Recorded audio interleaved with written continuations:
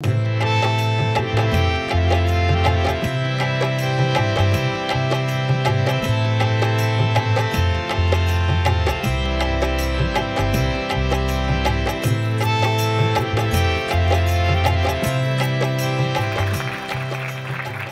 you. So thanks for coming. We'll get right into it. For 2 months out of every summer from 0 to 16 years of age, I lived in this cabin. It's about 20 by 15 feet, no TV, no telephone. Closest neighbors were several miles away. Our driveway was a quarter-mile dirt track off of a secluded dirt road, off of a secluded paved road in secluded Vermont.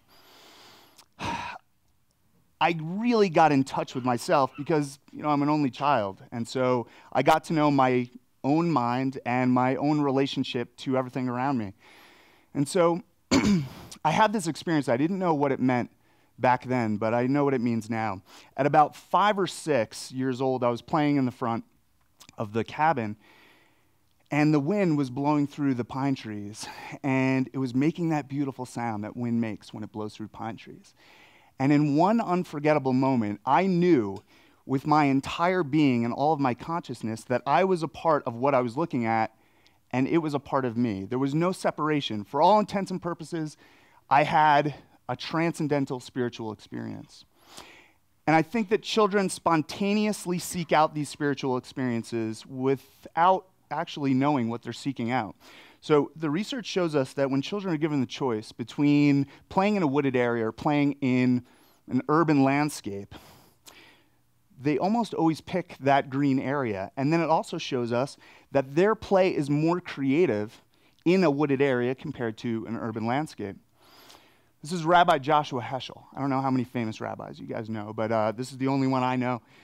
Joshua Heschel is really well-known 60s and 70s, and he was actually asked by Martin Luther King to join the civil rights movement. And in return, he asked King to join him in the anti-war movement. He actually spoke at King's funeral. He was quoted in a book called Last Child in the Woods, and his quote goes like this: "Our goal should be to live life in radical amazement.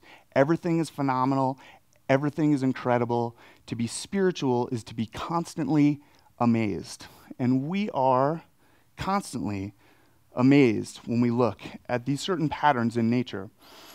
This is the vegetable Romanesco, and Romanesco has this beautiful pattern at the tip of each point, and any mathematician should be able to tell you that each point of Romanesco ends in a perfect Fibonacci sequence. Now, Fibonacci was this mathematician who developed this sequence in 1202, a really long time ago, to try and explain these patterns in nature that we see all around us. And the sequence goes as follows. It starts off with 0 and 1, and then each subsequent number is a sum of the previous two numbers. So, 0 plus 1 is 1, 1 plus 1 is 2, 2 plus 1 is 3, and so on. And if you put that to scale in cubes, and you draw an arc from the smallest to the largest, you get this pattern, which we recognize all over. Maybe a nautilus shell, maybe all of these other things that we see in nature. But not everything is patterned like this, right? There's a reason, in my opinion, my theory is that there's a reason that we just don't have everything patterned like this in nature. My theory is that because there are things that are unstructured, it provides us that inherent knowledge in programming this sort of thing, provides us with this sort of muse, kind of provides inspiration for us to create all of these new amazing things. And when we watch children play in nature, we see that the beauty of it is that it's unstructured time, and that there are parts of it that's structured, but there's parts that really are unstructured. And the mind of a child really resonates with that experience. When they go out in nature, they love it because it's kind of open-ended time. Take, for instance, my friend Oren here. So, the son of a close friend of mine. Now, Oren has his soccer outfit on. There's a soccer ball on the field. There's other kids with soccer outfits on the field, and he's playing. And the other kids are playing. Are they playing soccer? Sort of. Much to the parents' chagrin, just playing, and all the parents are like, come on, kick the ball, man, kick right into the net. That's how you play. Why aren't they playing correctly? And all the kids are like, what are you talking about? Like, we're totally playing. This is playing. Why don't you guys know what playing is? Children know just inherently that play is an autotelic action. Now, autotelic means that something has a purpose or a benefit in and not a part of itself. In other words, play, for the purpose of play, is the purpose of play. When you bring a child out in nature, they create certain things out of the existing structure that's already there.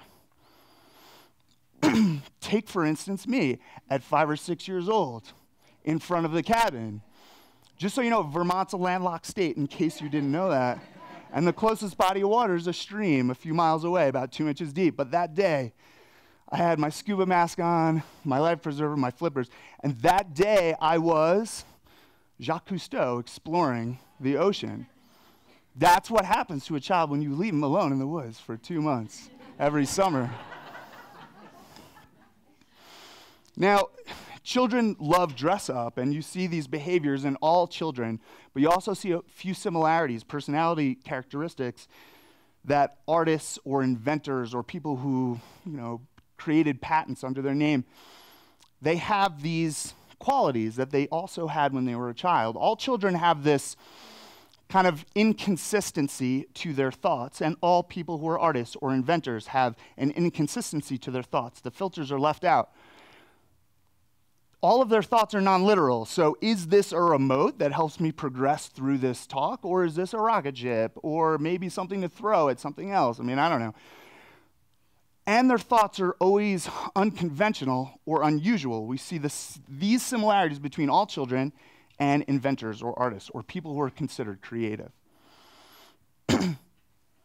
But as we grow up, we try to do this. We try to dress up whenever we'd like. It just looks weird, right? It's uncomfortable to everybody. You're on the bus and there's one open seat next to you, and you're like, oh, I know this guy's going to sit next to me, and I really don't want to talk to him, and it just is uncomfortable. When children, we try to kind of train children out of this experience as they grow older. So this child, because he's not paying attention to what's going on, if he's doing this in class, he now has a certain condition, and we try to drug those kids out of this behavior. But what's he doing? I mean, nature's fascinating. He's looking out the window. He's wondering, like, how did that squirrel jump from one branch to the other? Or why does that particular tree look like all their leaves are upside down when it's about to rain? And it's because of the wind and how the wind patterns go. And it's teaching him something so much more important maybe than some of the other things that are going on in the classroom. We see that in communities that have less opportunities for children to play in green areas, we know that the juvenile delinquency rate is higher in those communities. And if those kids move on, they continue on to become career criminals, we put them here, and we remove them even further away from nature. We disconnect them even more. But even if you are a prisoner, nature can still affect you. There was a study in a Michigan prison that showed us that the prisoners who had cell windows that faced forest or farmland versus a prisoner that had a window that faced the interior courtyard, they visited the infirmary less, they were sick less, and they were less violent. And I see a lot of similarities between the prison system and the healthcare system, right? This is a hospital hallway. But the same thing plays out here as well. We see that post-operative patients who are in a room with a window after their operation that faces forest or farmland, their discharge times from the hospital are quicker and they use less painkillers, versus somebody who has a post-op room that faces something like this. What happens? It's as if something inside you knows that this is not your source. This isn't where you came from. This isn't inspiring. This isn't what inspires your body to heal up so it can get back out to that. It's as if something inside you gets really depressed and despondent, and like Grumpy Cat, you just, what's the use looking at a brick wall? Now, if we look at a prehistoric example of depression, we see sort of the same thing. The great white shark has not evolved for millions and millions of years. It's still essentially a dinosaur. And we see this really fascinating behavior. Humans just can't seem to keep great white sharks in captivity. The longest that we've been able to keep a great white shark in captivity is 198 days. At 198 days, this shark, in perfect salinated, huge tank, feeding huge amounts of fish heads every day, starts spinning in circles and stops eating. It essentially becomes depressed. It says, I'm no longer connected to my natural environment. What's the use? And 198 days is the longest. We're not even talking about those that stopped eating and spun in circles after 30 days or 40 days. And there are so many opportunities for children to be removed from nature. We're so much more adaptable, but there's so many sexy technological distractions that really pull us away from our own inherent abilities. For instance, this guy at a coffee shop that I work at all the time is a fully functioning laptop toy and a fully functioning mouse. Now, if your distractions are taken away, we can do these really amazing things. So many of you might have seen Ben Underwood as a teenager. He was on Oprah a few years ago. Ben Underwood, as a child, lost both of his eyes to cancer. He developed this really amazing technique called echolocation, just like dolphins. So he would and bounce these sounds off of wherever he was. And he mastered it to the point where he could shoot a basketball, he could play foosball, he can determine whether or not a large object in front of him was a recycling bin or a car. He could play foosball. And he didn't survive past 16, which is really sad. His cancer came back. But he left us with this amazing legacy, which is that if our distractions are removed, we are capable of these kind of what seems to be supernatural sort of things. And this is what happens when you get out in nature. When you quiet everything, all of your senses become hyper acute and intense. You can hear a mouse rustling under the leaves or one bird jumping to another branch. I mean, everything is super sensitive. But as we grow older, we get in these more and more difficult situations, right? We remove ourselves from nature even more in the pursuit of something. I don't know what that is, but we see that workers who work in windowless offices have this really fascinating behavior without being encouraged one way or the other. We see that if workers in windowless offices are given a choice between a nature poster and a cityscape poster, we see that 6 times more often they choose the nature posters over the cityscape posters. And in another study, we saw that people who had nature posters in their windowless office, compared to no decorations or cityscape posters, their stress was much lower when working on creative tasks. I wonder whether or not if we produced millions and millions of really cheap nature posters and we gave it to every prisoner in every prison in the country, would we see health improve in the prison system, reducing costs for that, and violence decrease? And the science shows us that that should work like that.